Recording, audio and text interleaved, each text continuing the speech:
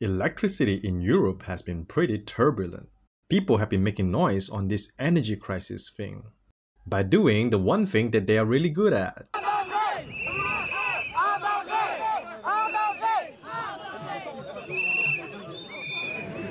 Napoleon will be disappointed. But one country in the midst of this region has been experiencing the highest electricity prices with little to no noise. The very underrated Italy. Italy is so low-key that they have already won 4 World Cups before Germany did, and also before France got their second World Cup. Looking at Italy's electricity prices from before COVID, during COVID, before the Russian gas crisis. Wait, I feel like the word crisis has been so overused these days. Is that the trick to the YouTube algorithm? Just slap the word crisis on it and let it rip? Okay, come back. Before the Russian gas thingy and after the Russian gas thingy has stabilized, Italy has always had the most expensive electricity in Europe. Is that why Prada, Gucci and Armani is so expensive? Because of the different sauce? Is that why gelato overpowers regular ice cream? Made in Italy? More like made with expensive electricity? So is that really why all the stuff in Italy is more expensive? Ancient astronaut theorists say yes, and believe that Da Vinci They never said no. To understand why Italiano electricity is so expensive more, we need to first understand what goes into the electric bills. The main components are generation cost, transmission cost, and taxes. Yes, Italian electricity has a 15% tax on it. The Italian government needs it to do great stuff. Imposta sui valore aggiunto. Italy has one of the highest electricity taxes in Europe. Tax on electricity prices is a bit tricky, because when they design the tax percentage on electricity prices, one would assume a stable value for the price of electricity, not the electricity prices surging up like mad. Now imagine adding another 15% on that inflated price. I guess Italy has learned a thing or two from America. That is the real danger of taxing commodities and basic needs. If the prices goes up, the taxes will bring in extra revenue for the government to spend on healthcare or something productive. This also puts the government in a situation where electricity prices can't be too low, because 10% of $100 is a lot more than 10% of $10. Your commission. Thanks a lot. You're a share mogul. While the Italian government has approved huge sums of money to assist electricity consumers, this is all technically a hoax. Let me explain why. This 5.4 billion assistance is not the Italian government going to the bank, taking out cold hard cash to wait for you at the billing counter and then contribute to your electricity bills. It is just reducing the amount of tax that the government is charging on consumers on super inflated prices. Oh yes, let's cut the tax rate by half on the prices that increases tenfold to show that we care. Then someone still ends up with a buttload of cash that was slightly higher than expected.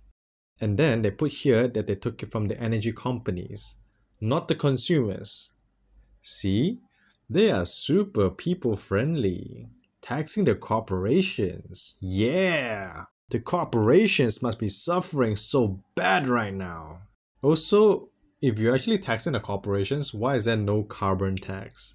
This is because they know that the carbon tax are targeting corporations. Where else, this value-added tax is actually targeting the consumers. Yes, the government is super caring.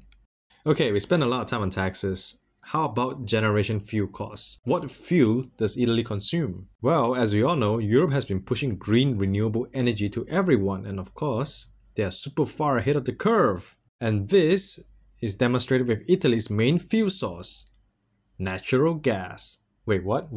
Italy loves gas? Oh boy. Do they actually buy gas from Russia anyway? Not much. But that didn't stop them from using the Russian gas as the excuse. And also, what's this? Italy imports energy? Since long time ago? That means that they are far from being energy independent. Energy independence. Consistently buying energy from your neighbors is a surefire way to ensure that your energy prices are always higher than theirs. Mainly because any country will get the flag if they sell energy to their neighbors cheaper than what they sell to their own citizens. At least with the European interconnection, Italy has options to choose where they buy their electricity from. Italy is not a fully liberalized market. Yes, I am shocked as well. I was under the assumption that the whole of Europe is running on energy markets.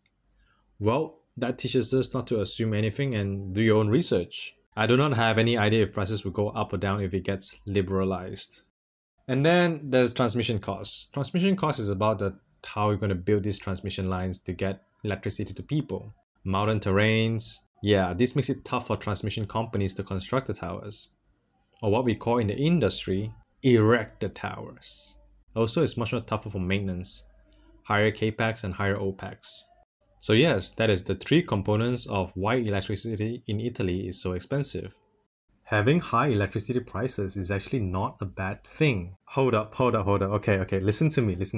Like, if you talk to enough people, there will be someone who's gonna tell you that cocaine is good. So hear me out for a bit, okay? High electricity prices is actually the main driving factor for electricity consumers to install their very own solar panels, turning them from being just consumers to become producer-consumer, prosumers. And in a market environment, that is actually the main driver of accelerating distributed energy transition. Due to expensive, unstable, and uncertain retail electricity prices that can be affected by gas supply being cut or relying on neighboring country for imports, consumers can do the math and the risk analysis and just install some panels themselves.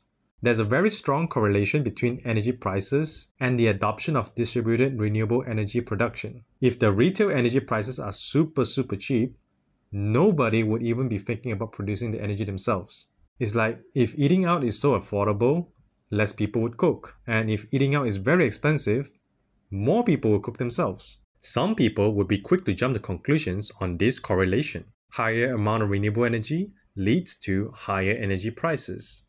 They would say that installing renewable energy is the cause of energy prices going up. Here, I have a different theory. You may or may not know it, but almost every country in the world is subsidizing conventional fuel for energy production. So it was never an even playing field for solar and wind to compete with in the first place. The reason why renewable energy sources would have a chance to compete in the financial aspect would be that traditional fuel gets a bit too expensive to a point where the cost is almost similar. In a similar situation, some smarty pants would oppose the idea of an energy market as it statistically increases the energy prices.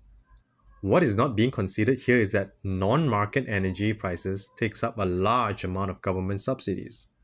Subsidies that are poured into oil and gas companies. Since subsidies are not suitable in the market environment, naturally, the prices are no longer suppressed or oppressed and will return to their true prices. You're watching the Funsi channel.